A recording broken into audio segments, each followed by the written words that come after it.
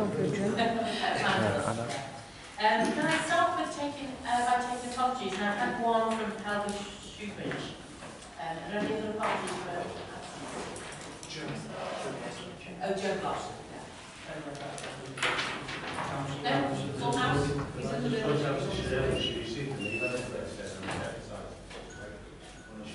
You're on the pushing it away, but maybe it happened. Okay, can I ask if everybody has got any interest that they'd like to declare? And at the same time, can I ask everybody to reassure me that it's not been subject to the party whip? Yes? Any interests that you want to declare? No? Great. Right, the next one is the mammoth task of approving minutes. And we've got minutes of the 3rd of September. Can I accept those as a record? Okay. The 18th of September.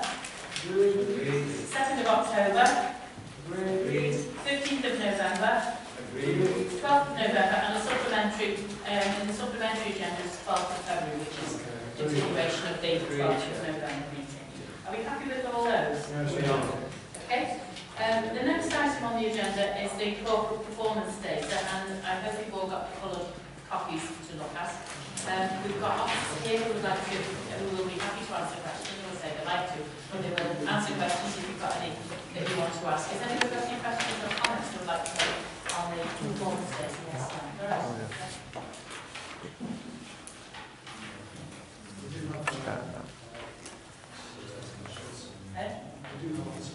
Yes, yes, I have just said that.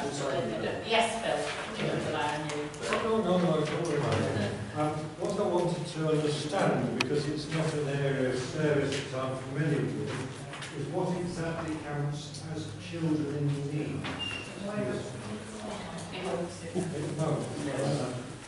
What exactly counts as children in need? Is there a definition of it like failure to thrive, which I think they understand? It is a definition. It's the definition.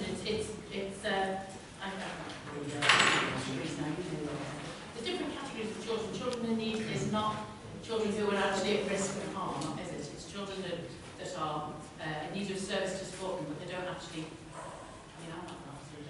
Look for the BBC definition. Sorry? Look for the BBC definition. Children in need. I tell you what, Phil, I've got an officer of children and young people. If you don't mind, I will get some of the children and young people to email you and the other members of the committee. Susan Dorothy Walter. Walter. Yeah. Thank you, Jack. I got my hearing aid here, which means that yes, Walter's Councillor Sullivan was asking whether they've done things. Well, what I was saying is I'll make sure that an officer of the Children and Young People's Department contact you and give you the different categories in which children are assessed as being in when they need a service and what triggers what. Okay. Thank you very much. Anybody else want to ask any questions? Phil? Thank you, Chair. Regarding the NHS health checks data, I noticed there is quite a bit there. Could you just explain to me a little bit more detail between those? We've got Julie Webster, I'm sure. Julie, could you come forward, please?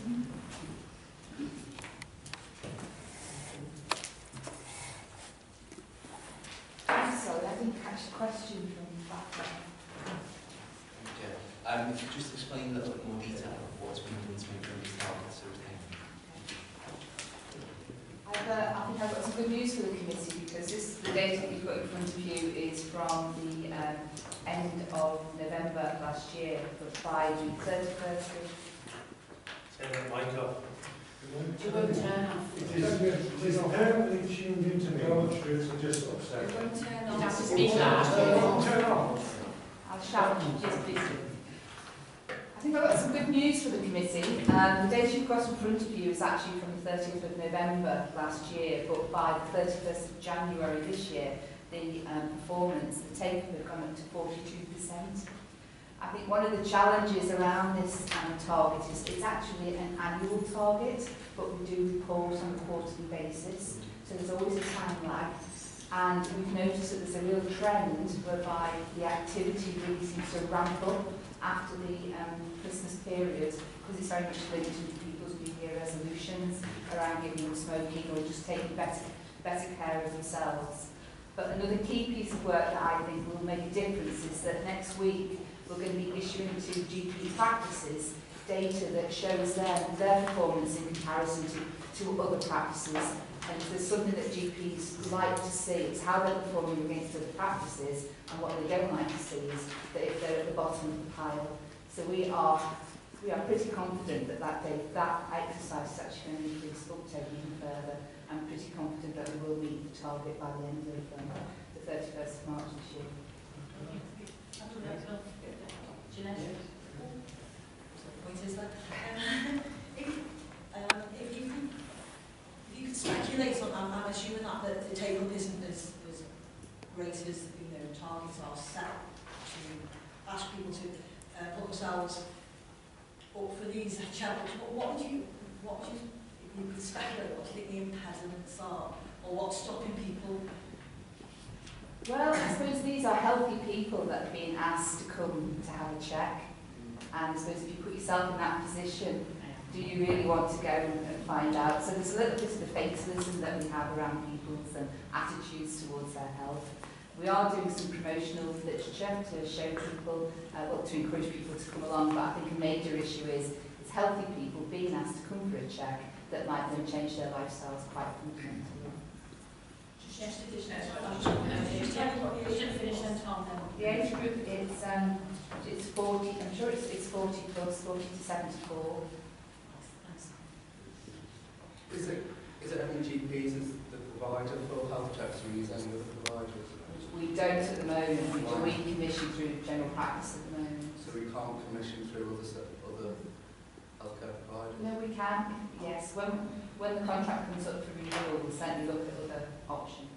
Can I just follow up? Why don't we look at a variety of different providers instead of just in GP surgery? We will do. Okay. We'll do when the contract comes up for. If Julie's indicating when the tendering process goes, there'll be another tendering. This is a 5-year programme. We're into year 2. 5 years. Okay, I've got Nita and then Steve and Mike. Nita, Steve. Yeah, I was just going to ask the question about whether there are certain wards more affected by people not going along than others. Well, I think you can probably tell what my answer is going to be, that we do have a lower uptake in our more deprived wards. So that's, we do need to keep really emphasising the action that we have in those wards. And that's about working with the GPs as well, about how we can get the GPs to be very proactive in pulling people into the practice. Is there additional drives that we can do? Something, a letter drive or something, rather than just go through the GP? Yeah, and that's the promotional information that we're going to do. So we're going to do a video, and we're also going to do posters which can go into GP practices, but also into other community settings. So if you've got any ideas about those community settings, particularly in our wards on the east of the borough, that would be really helpful to know. Steve. I don't know if you're aware, certain services, like the one I'm at, they don't send the letter. They just expect you. I think that they say the health check's due on your birthday. But if you forget, you leave on your birthday. And then you go sort of next April or May for something different, and you sort of shouted at for not going. But I would have suggested that all surgeries should actually send some notification out. Just expect the patient to know. Yeah. Okay, I shall take that back.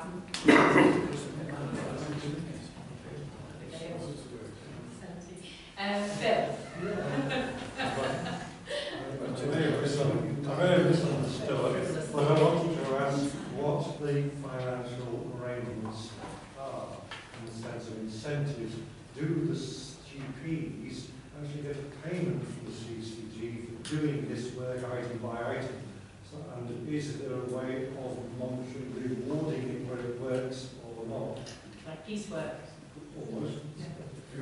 Yes, they get paid from the council, from the public health grant in the council, not from the CCG. And yes, they get paid per patient that they see. And there are incentives in there. I'm afraid I don't have the detail, but I can certainly let you have that. Yes, could I ask you, therefore, is there a way of building into this or future contracts a way of almost payment by actual results, where people have actually been and had something checked rather than just for sending a letter out. So it's a stage payment. It is a two-stage payment because there's the offer and then the take-up. So they get payment for when they should be sending the letter out, and then they get a payment for when the person comes in and has their check-up. So I have a look at the offer and whether or not why letters aren't being sent out. But it is two-stage payment. Thank you, Chair. Okay, thank you. Are we happy to move on? No, please, Are you going to let us know what it is to each individual item, letter going out, how much you receive, and how much for the actual check-up? I'll let you have that detail. Okay. Can I, sorry, Chair, Yeah. can I just make one final point there? Our PPG asked the senior partner about how many people they had to come to them, and it was quite good in practice, that I remember. But he made the point that you talked about healthy people going. He said a hell of a lot of them were not healthy at all and should have come to see a doctor a long time ago. Just a point. Thank you very much. Oh, yes, no? This isn't about this, it's regarding children in need as well. We haven't got an officer from the Children's Department. Is that fine? Okay, fair enough. But you won't be able to answer my question. Can. You can ask the question, it'll have to be given you a written answer. Okay. That's great, okay. It mentions that the children need figure as an estimation because the programs we roll out as children actually get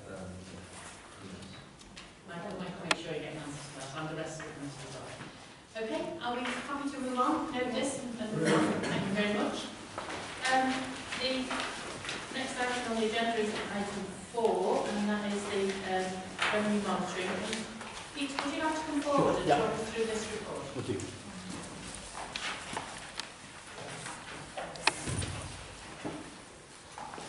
Well, Chair, there's actually two reports here. There's the month-line revenue monitoring and capital monitoring. Let's talk about revenue first. It's fairly quiet in terms of movements. In month-line, the council overspend on the revenue budget will be by £30,000. So it's now 820,000 overspend projected through the year end. In November, it was £800,000. There are some movements shown in the report. Some services moved 50,000 adversely due to demand pressures, but there's improvements in terms of children's. The children's moved by 184,000. Section 3.2 just gives us some kind of on page 7. There's a bit further detail as to sort of the directorate movements and sort of the reasons for sort of those spends. The major area of spend obviously is adult social services. Particularly spend 2.77 million at the moment. That comprises of two elements. 2.4 million is around the delivery of savings in the year. As you're aware, the council got a significant amount of savings in the year, as far as revenue budget. There's sort of £36 million across the whole council to make. So 2.4 million of the overspend is due to sort of delays in implementing savings at the moment. The other 400,000 is due to sort of demand pressures. Demand pressures continue to increase between that and social services. Reasons also laid out in 3.21 to 3.26. There's also a series of minor actions in the report that also says to take into try and control spend. Pete, could I ask you just to raise your voice? Sorry. It's difficult with no microphone. I think we're struggling up the sound. Okay, so £2.8 million overspend from social services.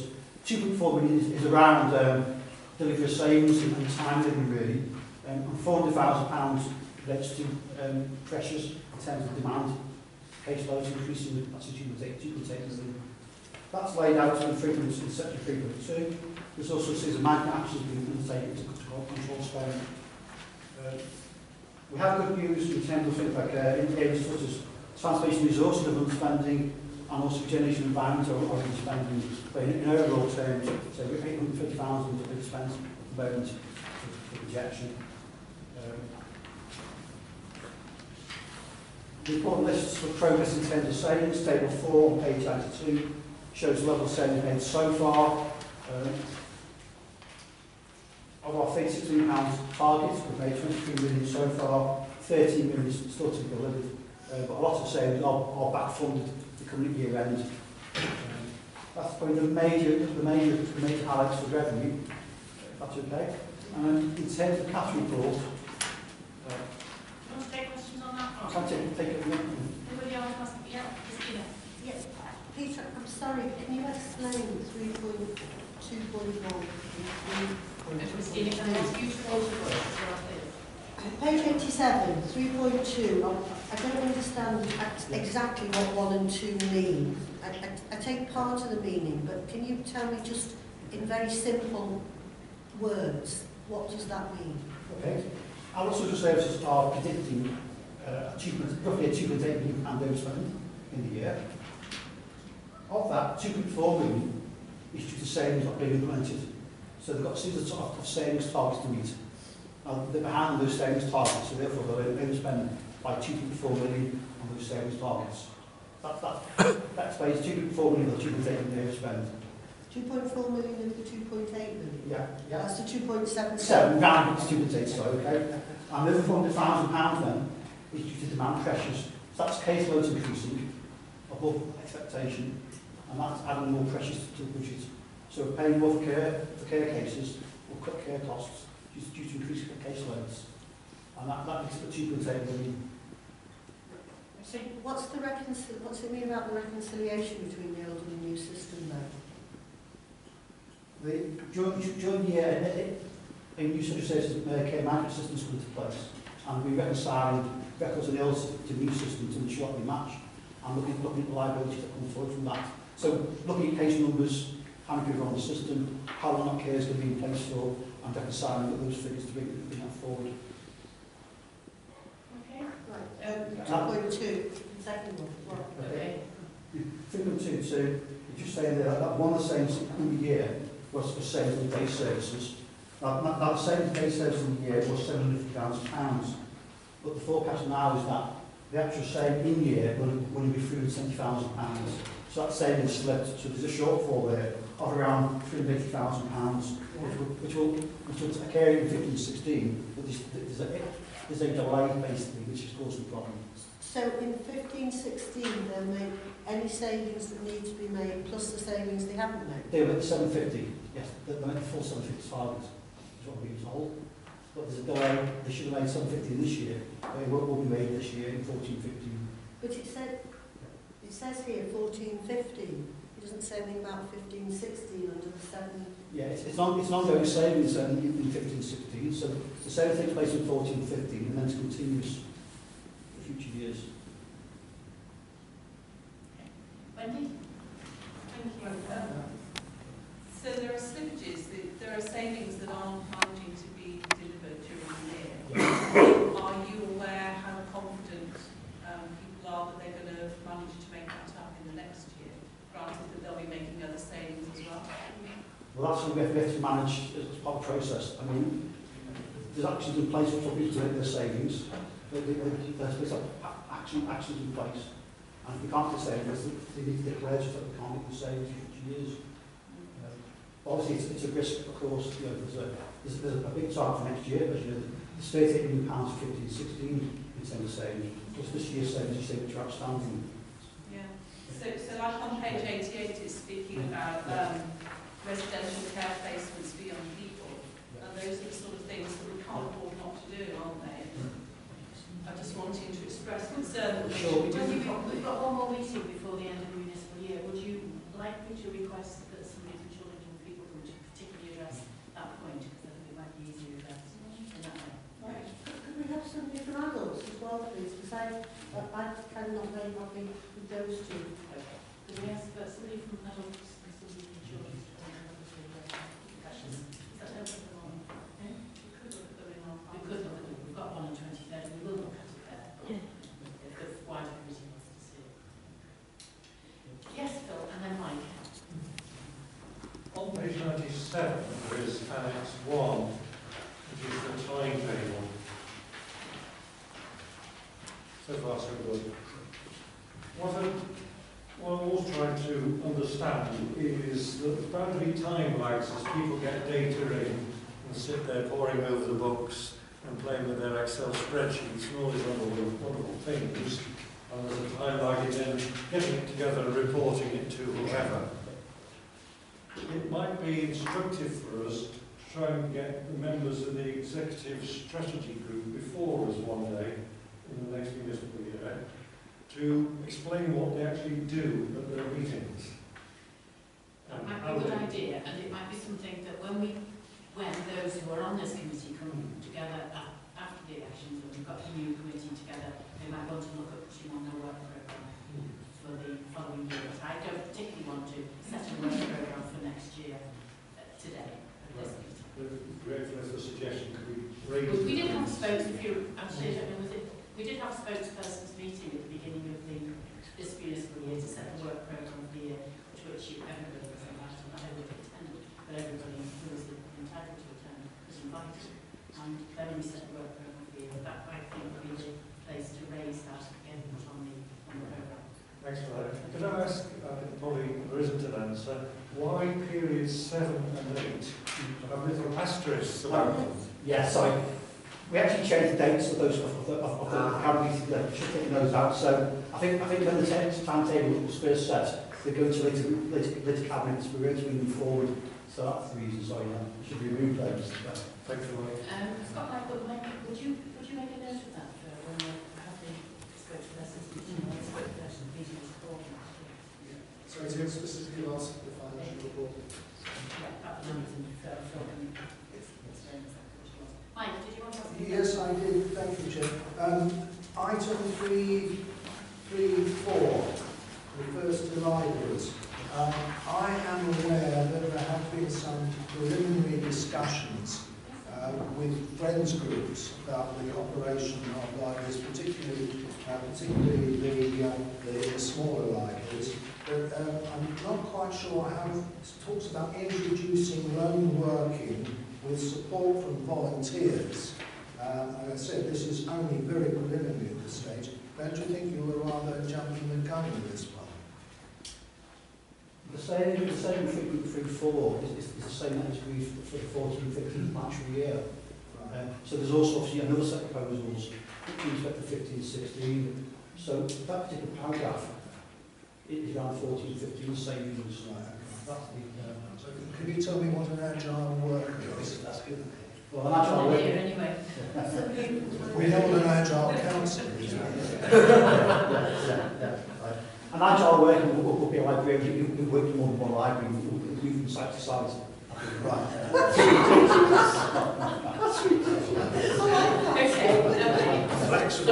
Anybody else want to ask a question? So we're agile councillors. I wouldn't go that far. Can we note this report? Okay, please. Can we note this report and say thank you very much, Pete? Thank you. Thank you. Thank you. The next item on the agenda. Yeah, one flexible. So we are agile councillors. Are you all right to move on? Do you want to do? Tom, if you want to start.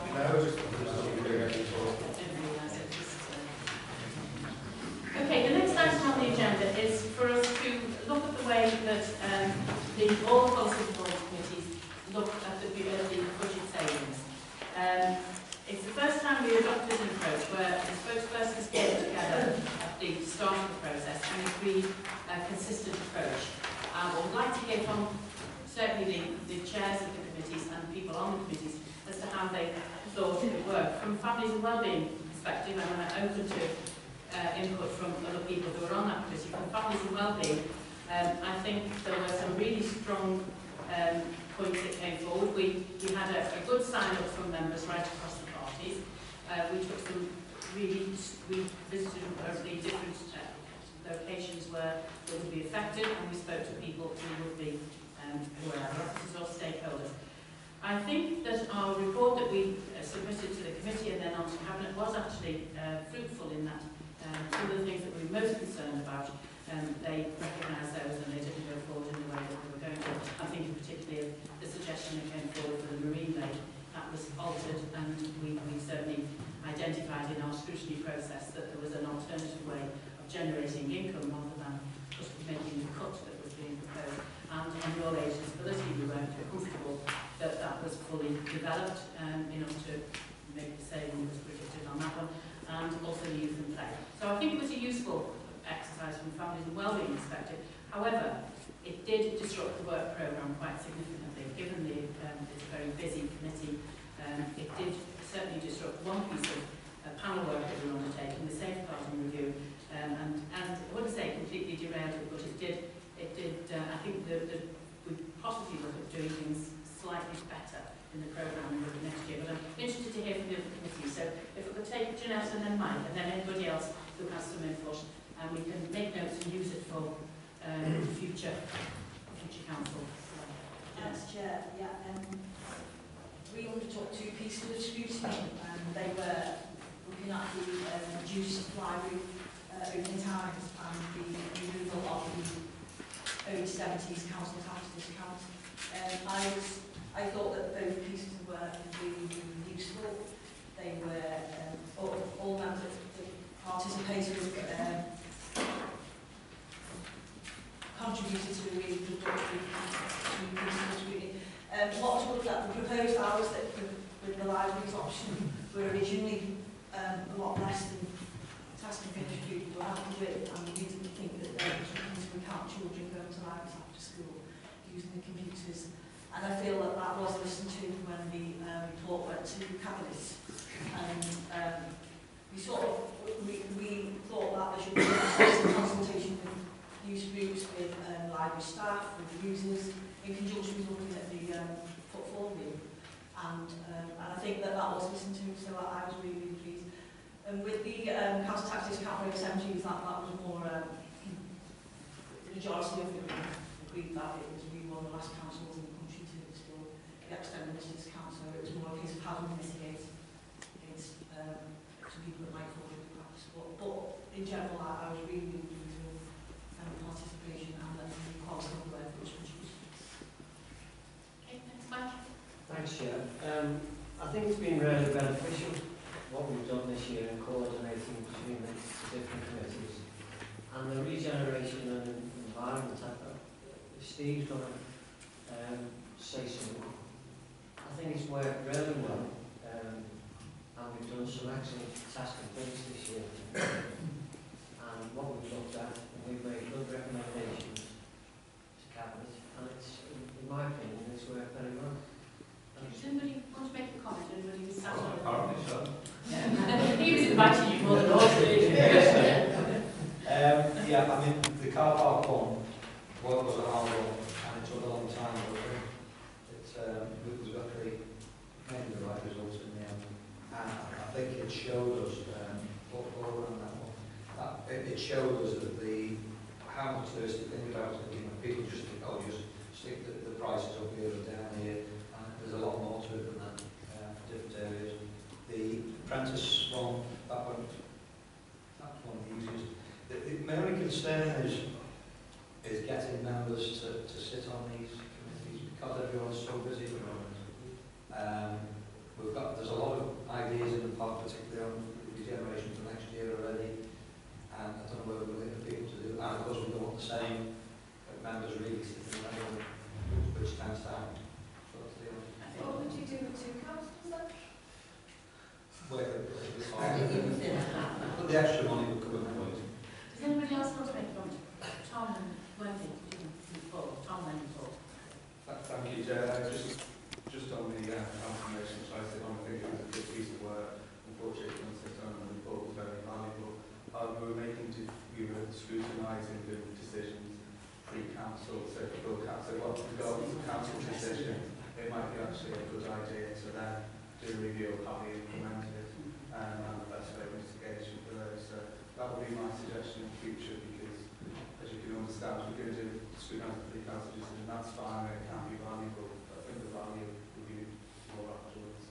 So that makes sense. Thank you.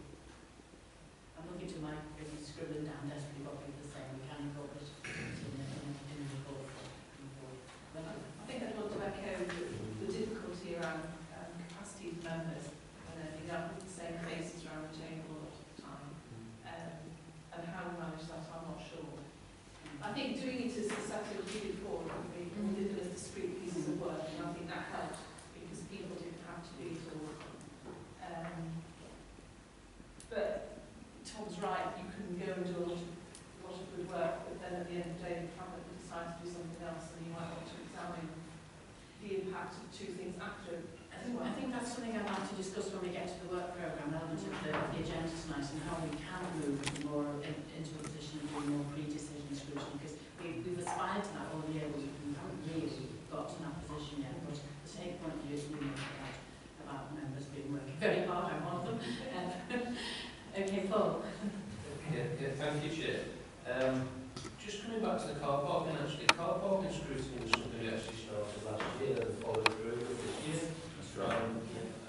And so that was, to me, that was excellent, because it gave you a real understanding of the whole process and how it followed through. And one thing that was very evident to me was how much information you could individually glean from it. I mean, I've learned a tremendous amount about car parking, likewise with the libraries, all the information the officers put together. So just as an educational, informative process, it was really valuable. And I was very encouraged, and I said so to the cabinet member involved with the car parking, that, you know, our comments and recommendations were taken on board. And particularly, actually, when I remember when Andrew presented a petition from, you know, people from Heswell were concerned about the impact on the shops and the retail area. So a lot of those views were taken on board, and I actually met with Steve, got his surname now, who deals with the car parking, and he'd already had some positive feedback. So I think it's shown to be a positive tool in gleaning information, and also allowing the electorate to know that we are considering these points. We do take on board their points. We listen to and take on board the concerns of residents across the borough.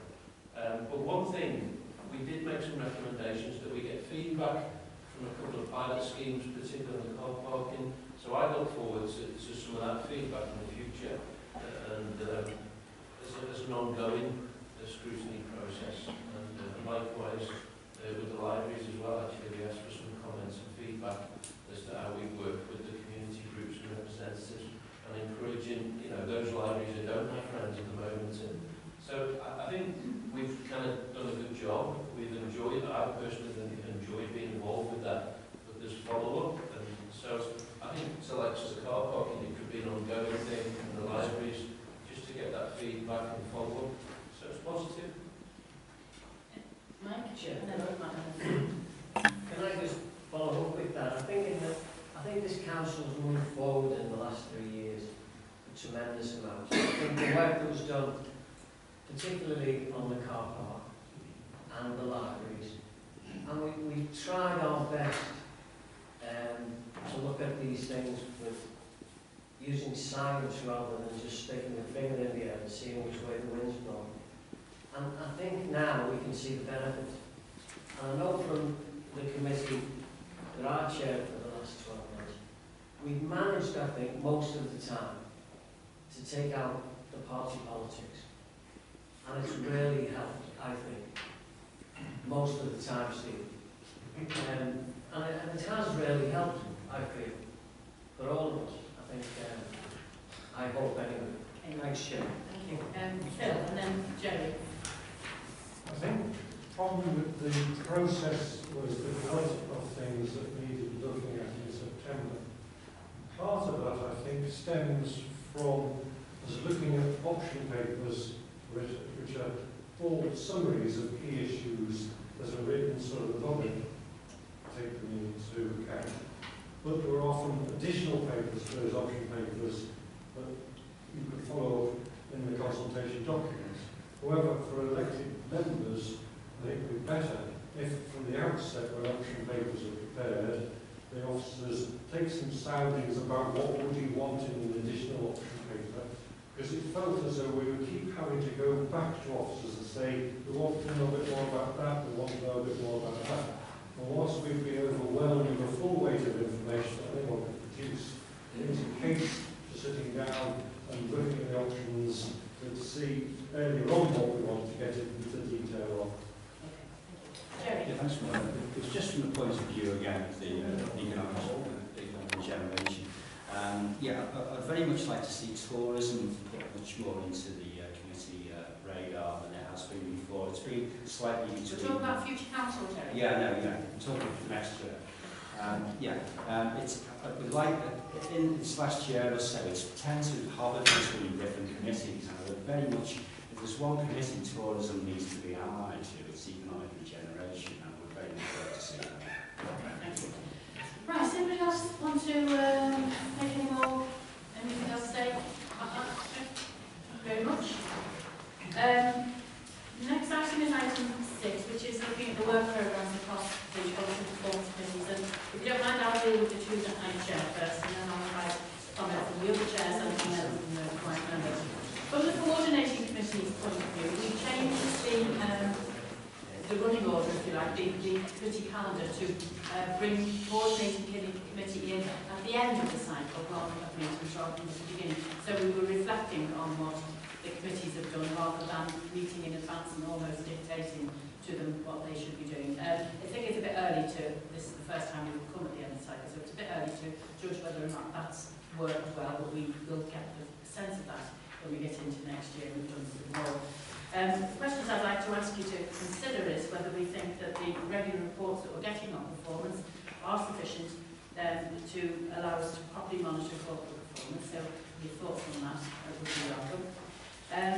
Work of this committee has actually been dominated by call-ins, that we know of the minutes of the meetings that I've just put forward for agreement to see the vast majority, and it has left very little time really to undertake any other work. Now, call-in is important, and looked at the Rochdale, the review of Rochdale Council today, having been pushing on this into special measures, and one of there's a very severe criticism of the work of the scrutiny that's been undertaken by Rochdale, and one of the things that we criticise for is there was a culture of no challenge, and there were no call-ins, so we can't be accused of that here, which is good. However, it has meant that several really big ticket items which we wanted to look at, like the cumulative effect of policies, like on alcohol, that we could try and get some sort of coordination of the policies of the council to bring about an improvement in things like disorder that's caused by alcohol and poor health that's caused by alcohol, those sort of things. We didn't manage to do that, and it's been on the work programme. We will carry it through to next year, but it was put forward. It's a really, really good piece of work for this committee to do, and I hope that we get a chance to get into the meat of that, those of us who may be on this committee next year.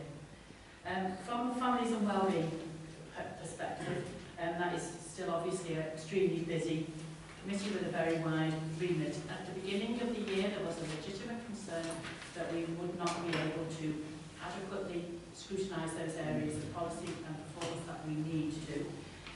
We have done some redesigning. It has meant that some of us are extremely busy. And I know Wendy is one of those who's extremely busy, as I am myself. However, that wasn't the main concern. The main concern was to address the remit of the committee. And the amount of work we're doing is a byproduct, really. Although capacity has got to be an issue when there are the same number of councillors doing an awful lot of the work. We set up two panels. One's the health and care panel, and another is the attainment subgroup. We're receiving the regular performance indicators and reports on different aspects of policy. We've done 3 major in-depth reviews this year, and we've got another one lined up, which is we're going to scope it before the end of the municipal year. That's on avoidable hospital admissions, and I think we've also accepted a piece of work to look at children's early years services. We've got the spotlight sessions which we introduced, and they've been well attended and helpful, particularly in areas where there were concerns like the tendering of the contract for drug and alcohol misuse, but having the providers in to give a good account of why what they were going to do differently from previously was helpful. But what we haven't got to do yet, and what I'm hoping that we will do, is more pre-decision scrutiny, and that it will really sharpen up the work that we're doing. I'm more than happy to hear from Jeanette and Mike, and then if anybody else wants to add anything, that would be very good. Madam Chair, transformation resources where the bookkeeping, put it into context, you just give me with regards to workload. I think we've got a manageable one. I do also think we've got member participation group is to step up and do pieces of work, which virtually everyone on the committee has or will be involved in a piece of scrutiny task and finish, which is great as well. We did start the year off by, we did start to set up a piece of task and finish work on the welfare assistance scheme. That was suspended.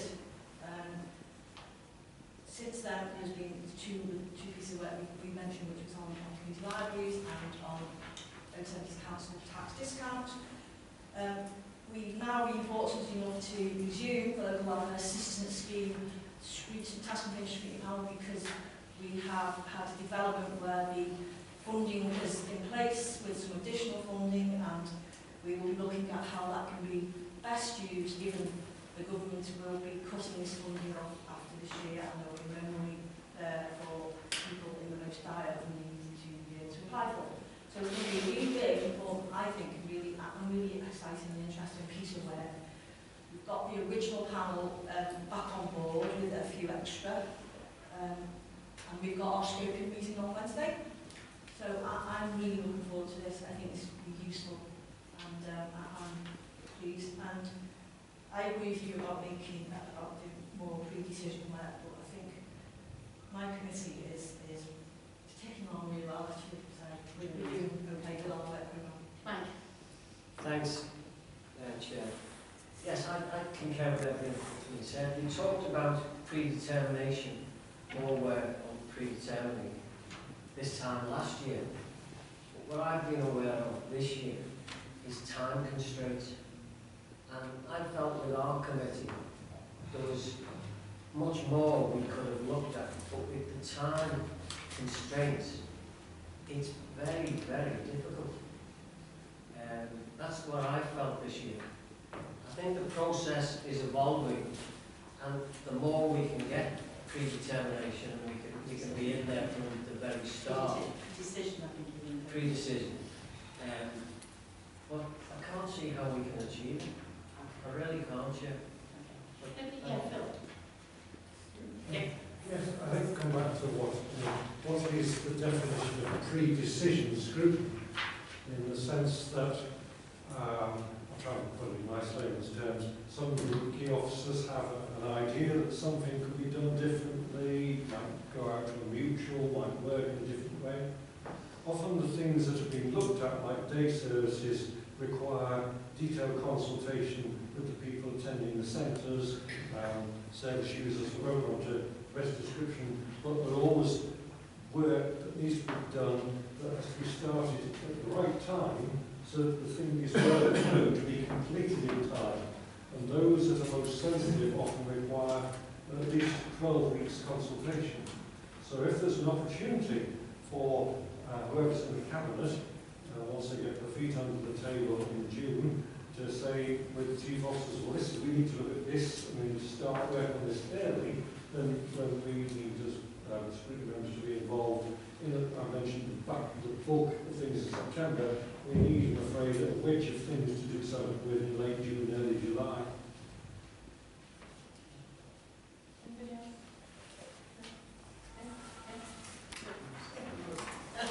I was just looking, Chair, at the work programme for the families and wellbeing, which is much smaller type than either of the others in the rest of 2 pages. There's a lot on it. Because we're very, very much people. But Chair, it just struck me how much of it relates to health matters. And I just know because I've been one of us, occasionally through websites of other councils, some councils have a scrutiny committee which looks at health, just like some have one that focuses on children. I just mention it because I think it might mean that sometimes the committee is able to do better justice to some of those issues. Okay, thank you very And much. we do want to be robust. Well, we do. to that. Okay, okay, thank you very much for that. I'm sure that has been some noted down.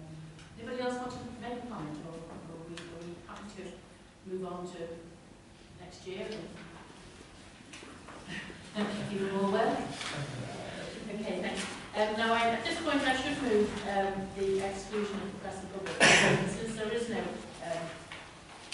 need to, so we've got no, do I need to, no, in that case not. And I've got no other business. So, can I thank you very much for your attendance.